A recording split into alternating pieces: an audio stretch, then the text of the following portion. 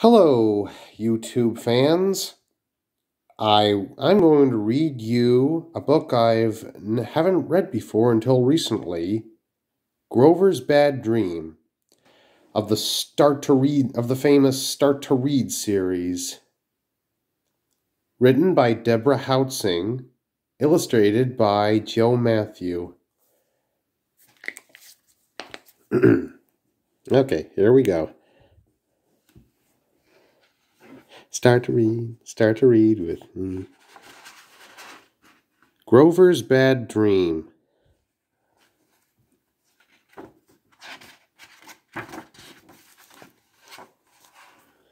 Grover tried to find someone to play with, but everybody was busy. They were busy getting ready for Big Bird's birthday party.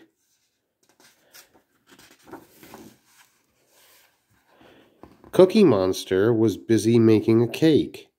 Betty Lou was busy making a present. Bert was busy cleaning up the house for the party. Ernie was busy blowing up balloons.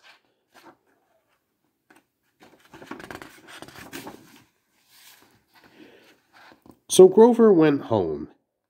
Nobody wants to play with me. They are all getting ready for Big Bird's birthday party. Grover's mother said, "Well, you have a nice gift for Big Bird. Have you made a card yet?" "No," said Grover. I will make one right now."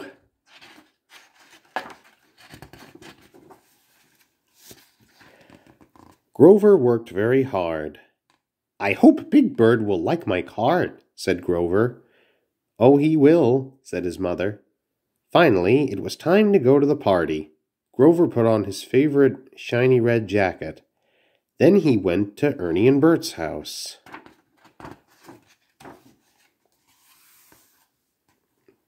Everyone from Sesame Street was there. Everyone but Big Bird. "Shh, here he comes," said Bert. Ernie turned off the lights. Big Bird came in. "Gee, it's dark in here," he said. Ernie turned on the lights, and everyone shouted, "Surprise!"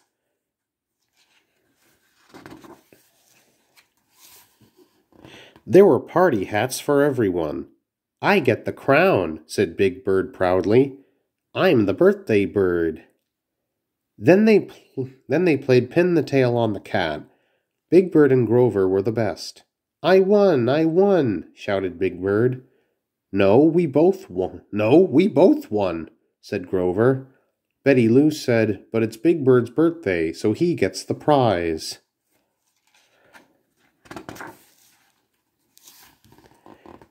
"Now it's time for birthday cake," said Big Bird. Everyone sang happy birthday. Then Big Bird blew out all the candles. "You are getting so grown up," said Gordon. "Just think, 5 years old." "I am already 6 years old," Grover grumbled, but nobody heard him.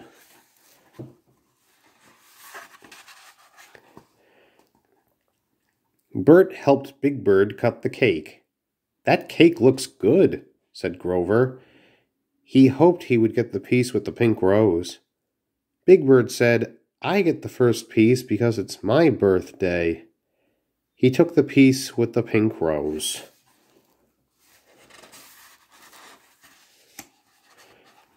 Everybody ate their cake. Then Big Bird opened his cards and presents. "Gee, thanks everybody," said Big Bird. Ernie gave Big Bird a card. "My cousin Fred made this card. Isn't he a great artist?" said Ernie. "Oh, yes," said Big Bird. Everyone admired the card. "I made a card too," Grover said to himself.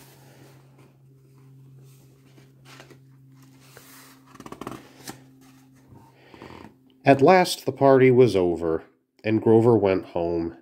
"Did you have fun at the party?" his mother asked.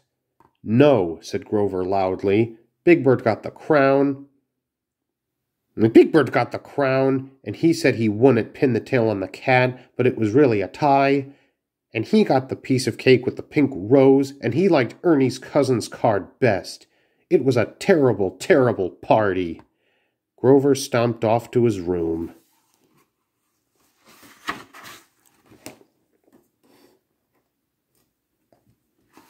That night, Grover had a dream. In the dream, it was Grover's birthday. Everyone was at the party. Everybody except Big Bird. Grover blew out the candles and got the first piece of cake. It had a pink rose on it. "Why does Grover get his cake first?" asked Ernie. "Because it is his birthday," said Bert. Grover hugged his pillow. What a nice dream this was.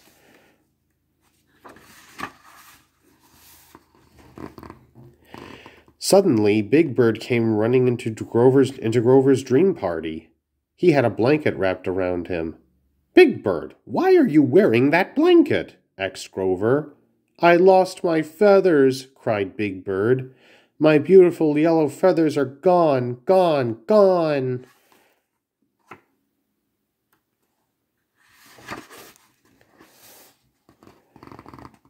"Oh no!" cried Grover. He yelled as loud as he could. Grover's mother came running into his room. "Grover, wake up," she said. Grover did wake up.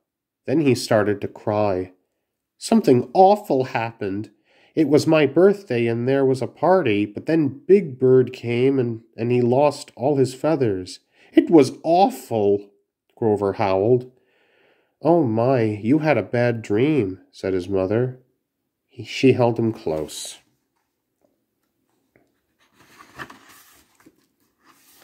Grover's mother made some hot cocoa. "I had bad dreams sometimes when I was a little girl," she said. "You did?" asked Grover. "Yes," said his mother. But then I woke up, just the way you did." "But," said Grover softly, "do dreams come true?"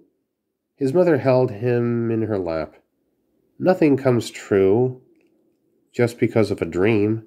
Things happen because of what you do when you are awake, not because of what you do in a dream."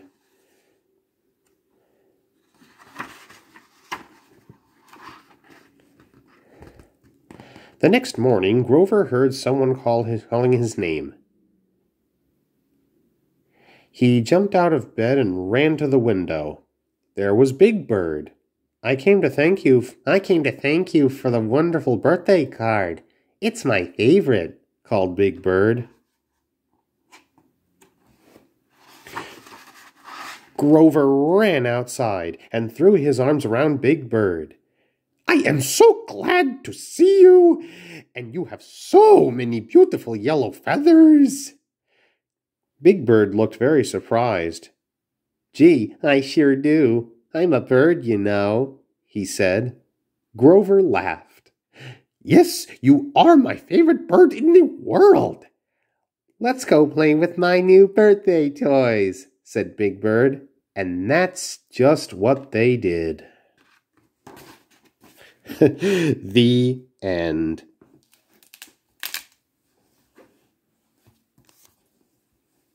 Well, thank you. Goodbye. Hope you enjoyed the story. Ciao.